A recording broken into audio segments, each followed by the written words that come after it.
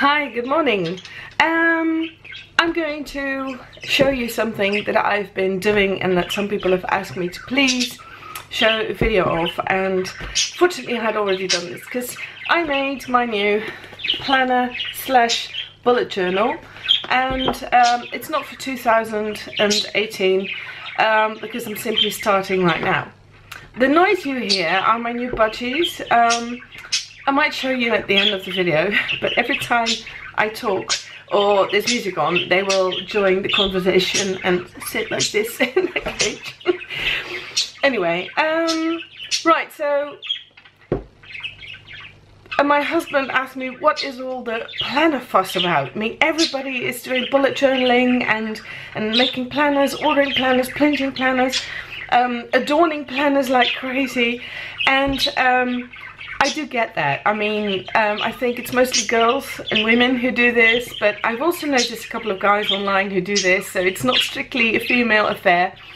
And some people ask me, why do you invest so much time in making a planner? Because you can simply go out to the shop, buy one, and there you have it.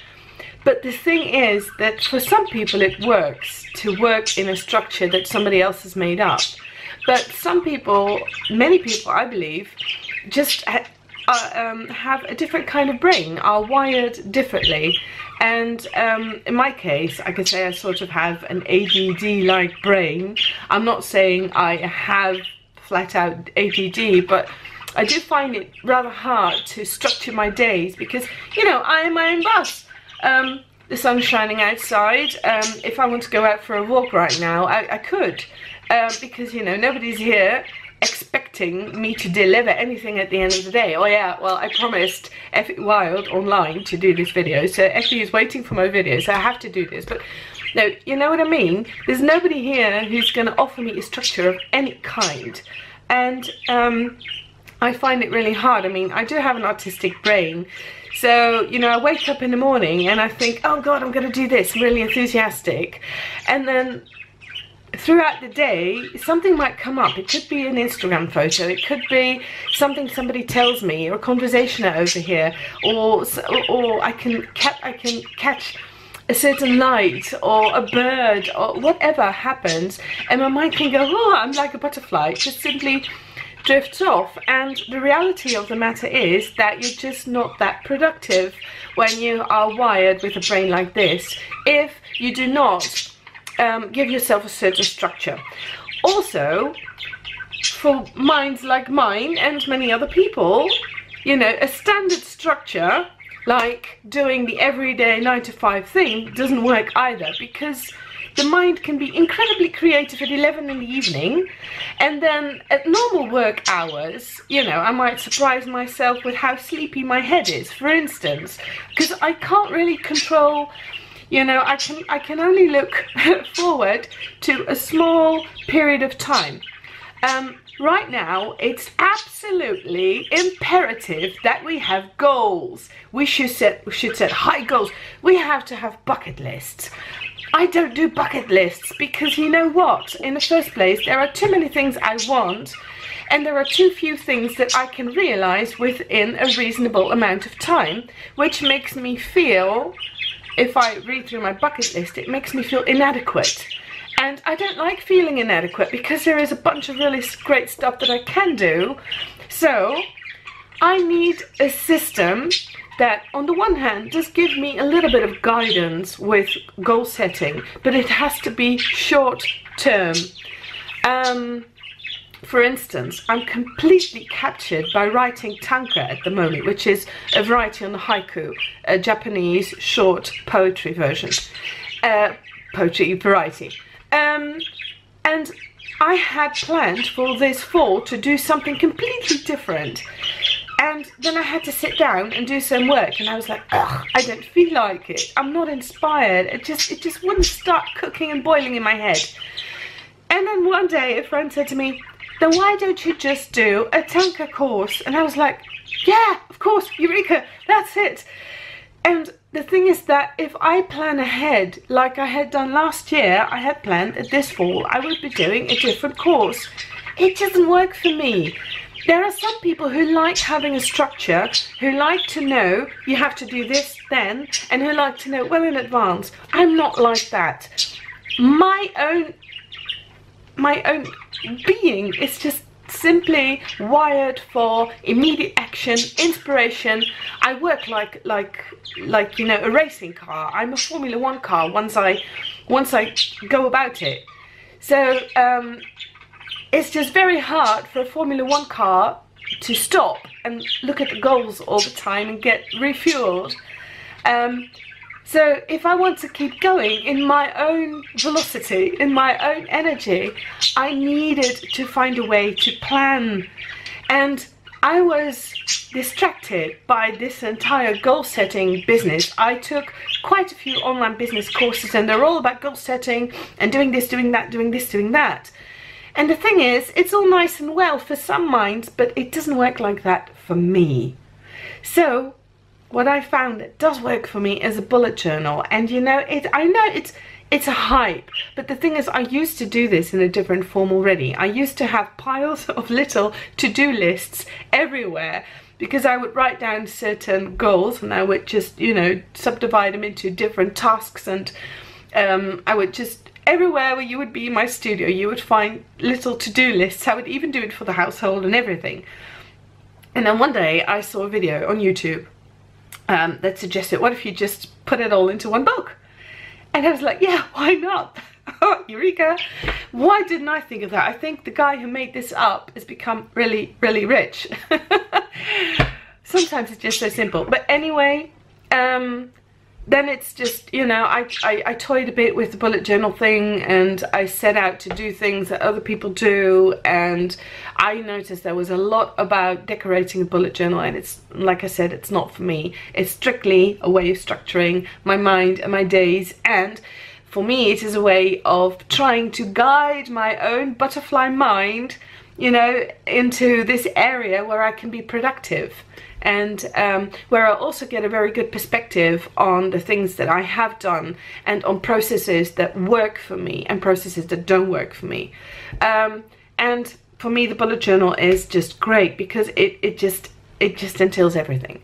I tried many systems. The hardbound book was absolutely fantastic. I used a Cangini Filippi line journal for that, and seriously guys, if you love a bound book, and Leuchtturm is fantastic, don't get me wrong here, but the Cangini Filippi book is just a little bit bigger, and for me that mattered, because it would hold everything I needed to have on the spread.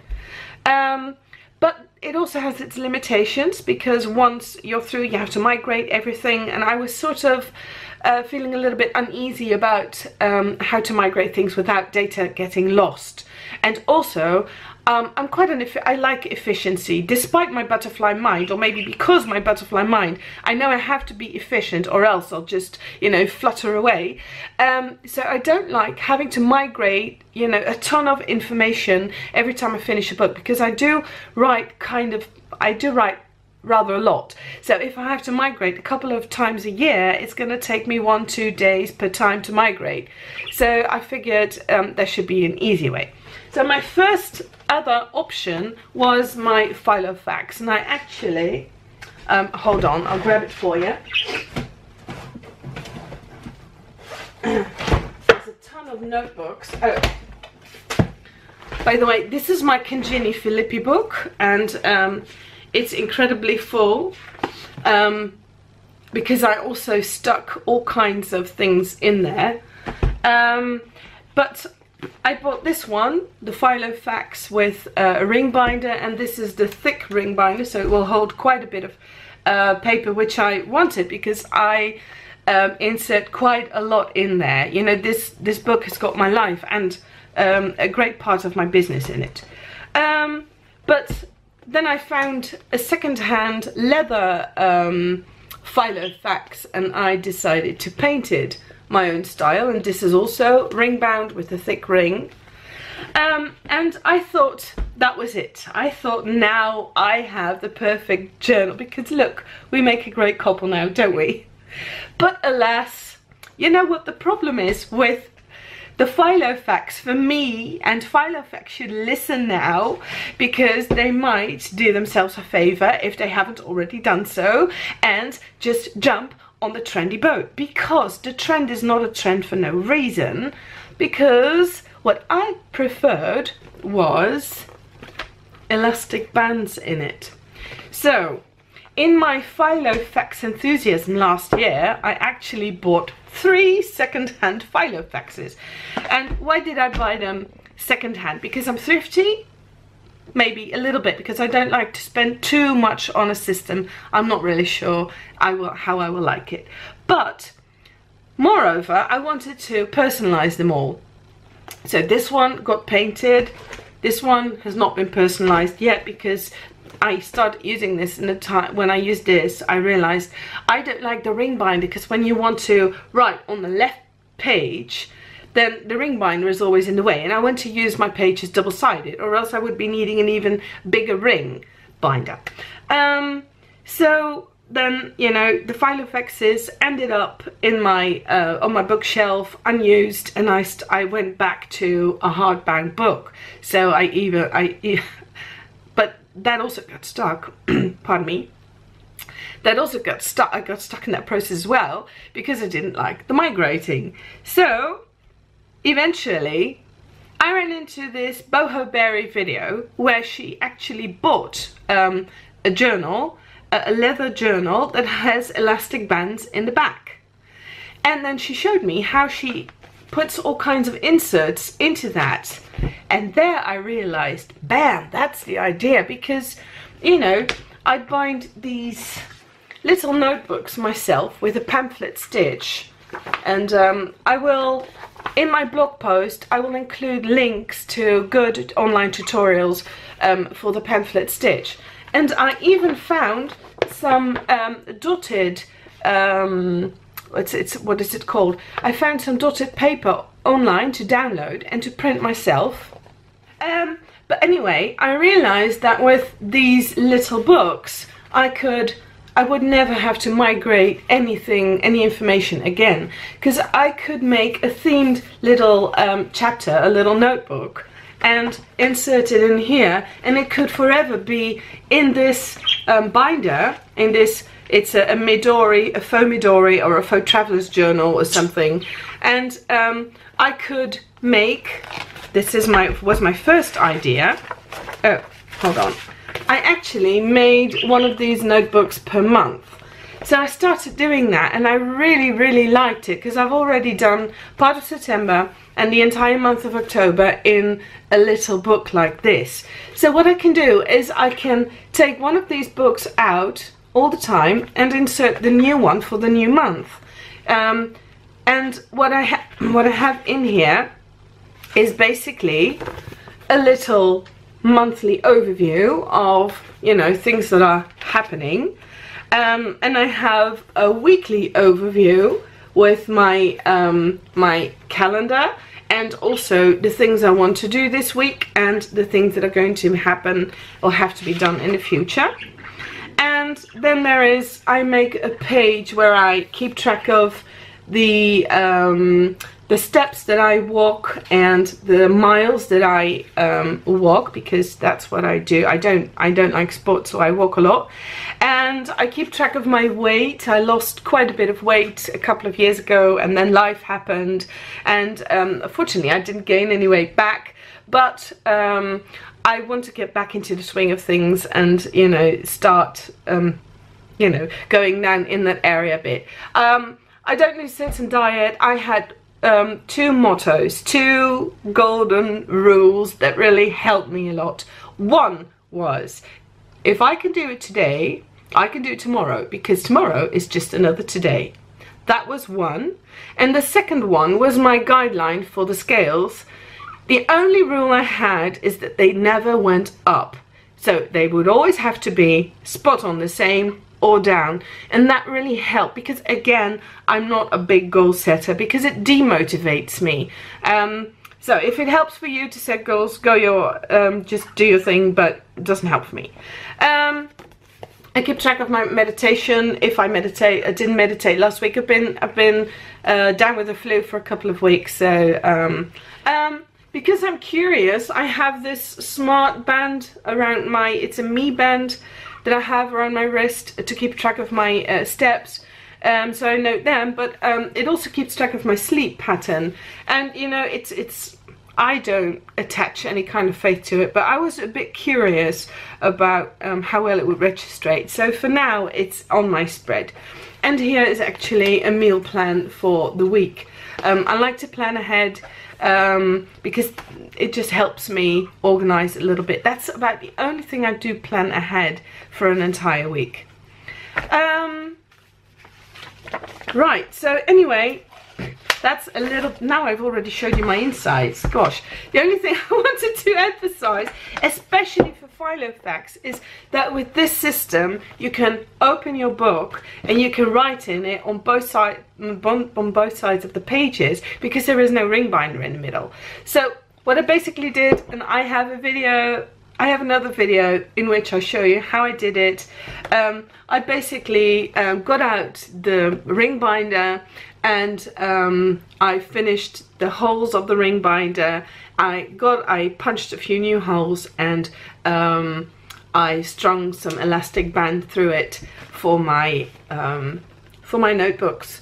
And what you see here in the middle is actually an original Leuchtturm notebook, because I have decided that instead of doing the monthly bullet journal thing in a little pamphlet book like this, I'm going to do that in the Leuchtturm, because it doesn't matter, I don't need to take it out all the time. I'm going to reserve all my spots for these notebooks for all kinds of information that I do want to keep in there. Like, I'm working on a big project right now, and I know it's gonna be with me for a long time, so I'm gonna do that in one of these notebooks.